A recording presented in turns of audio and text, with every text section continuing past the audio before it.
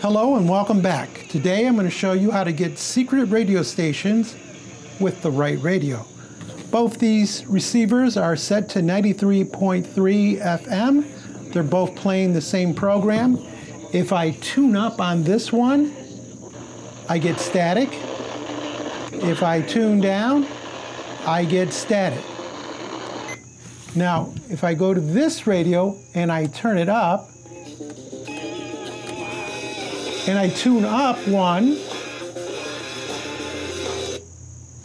you see it's still 93.3, but different programming.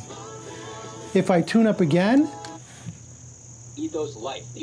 a different program, but it's still 93.3. What's going on?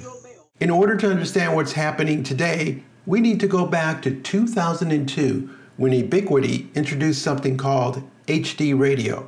In its simplest form, it allowed for the embedding of a digital signal into the analog frequency of an FM station. HDRadio offered up to 4 multicast channels with no static, no hiss, and better audio quality. I wanted to do a YouTube video at that time, except there were very few HD radio stations in the Americas, and the small number of available receivers were very expensive. Plus, YouTube didn't exist until 2005. Fast forward to 2024, and now 78% of US stations have HD radio, yet home receivers are sparse as ever. Receivers are still on the expensive side, and we're spending more time listening to YouTube than to radio.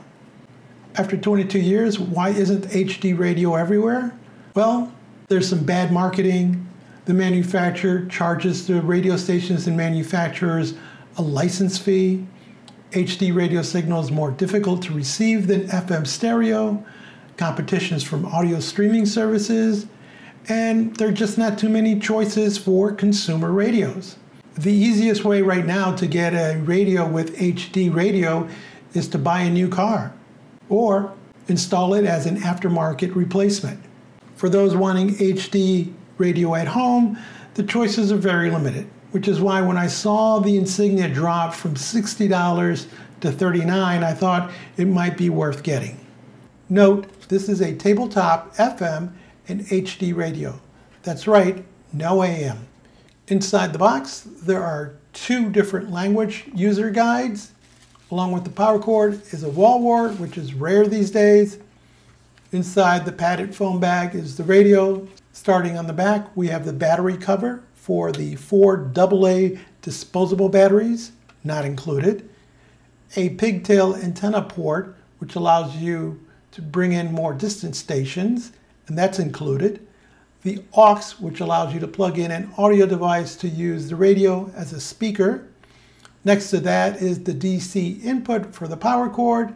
Finally, the 29.5-inch telescopic antenna is secured out of the way until needed. All the controls are located on the top, from left to right: memory recall, memory preset selection, tuning direction, volume control, HD seek, aux source, and finally the power button. On the right side of the radio is a stereo headphone jack. After inserting the batteries, which can be challenging due to the poor layout, pressing and holding the power button presents a salutation. Do note it takes 2 seconds to power up and an additional 4 seconds to read out the frequency. It comes with 2 1 3/4-inch speakers. It weighs about 1.3 pounds, which makes it kind of semi-portable. It measures 5 inches tall, about 8 inches wide, and about 2.5 inches deep. A nice touch is the soft padding at the bottom of the unit. The 2.5 by 1 inch blue LED display is capable of 2 lines with 16 characters. It also indicates HD, has a signal strength bar, stereo indicator, and multicasting status. The bottom row can display RBDS, that's Radio Broadcast Data Systems, which can include song titles, artist, album, genre, comments, commercials, URLs, but this information will vary from station to station as to what they decide to implement.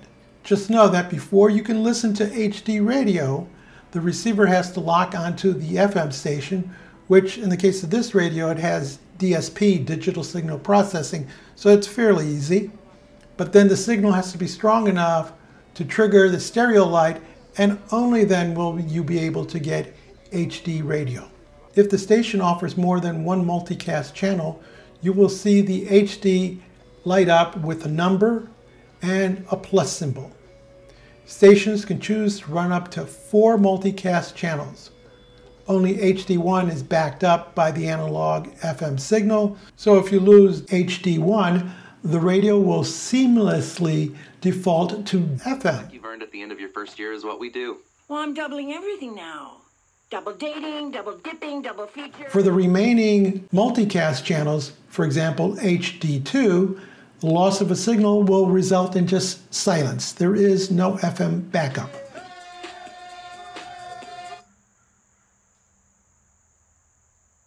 Fun fact, in order for the flawless fallback from HD1 to FM, the station has to apply an 8-second delay to the FM analog signal to keep it in sync with the digital time delay.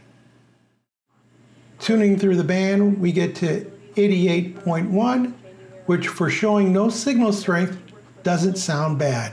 And she was on the ground in Paris in June, meeting with all the different stakeholders in the Olympics. At 89.5, we get WETS, which is about 90 miles away, and sounds pretty good considering it's only showing 1 bar on the signal. However, now that Russia's kind of distracted by Ukraine, that might not happen. I wouldn't count them out. At 92.5, we get 2 bars and enough of a signal to activate the stereo circuit, and eventually it switches to HD1.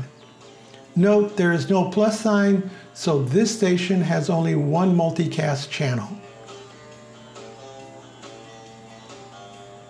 Even with the signal dropping down to 1 bar, it maintains the HD status.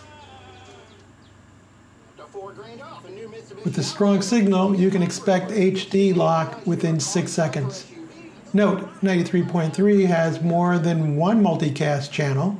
This allows the station to offer very different programming on HD2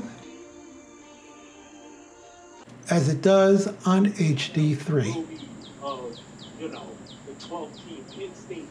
Attaching the pigtail antenna improved reception, showing the limits of a sensitive receiver are actually due to the antenna.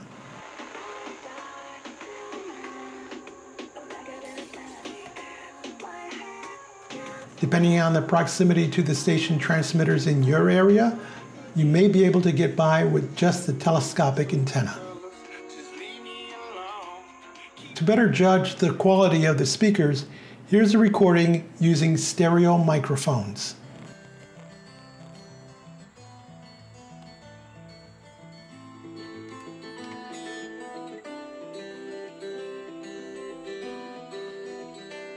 Now here's a recording from the headphone jack output. And you'll be the one who's left. Reason to praise him. Anybody got a heart that's changed and made alive? Come on, testify. Whatever he wanted, smiling, getting out of the pocket, hitting Keon Coleman. My impressions of this radio is that it's sensitive enough to pull in distant stations, but to get them in HD radio, you will need to have a strong signal. The closely spaced speakers limit stereo imaging, but you can get better stereo imaging through the headphones. Switching among the multicast channels is bidirectional. The display automatically dims after 1 minute of inactivity, but simply pressing any button will brighten the display. Using the power cord does not add noise to the radio, an issue with earlier versions. By the way, if you're looking to buy this used, look for Revision B at the bottom of the unit to ensure that you have the latest model. In use, the top mounted controls are easy to accidentally engage. While handling the radio, I would have preferred them along the front edge. I must say I wasn't really expecting a lot of performance from this brand, but I'm happy to say that this radio has exceeded my expectations and I can recommend it. If you found this video interesting or useful, give us a thumbs up, leave us a comment, join the subscription team, and as always, thank you ever so much for watching.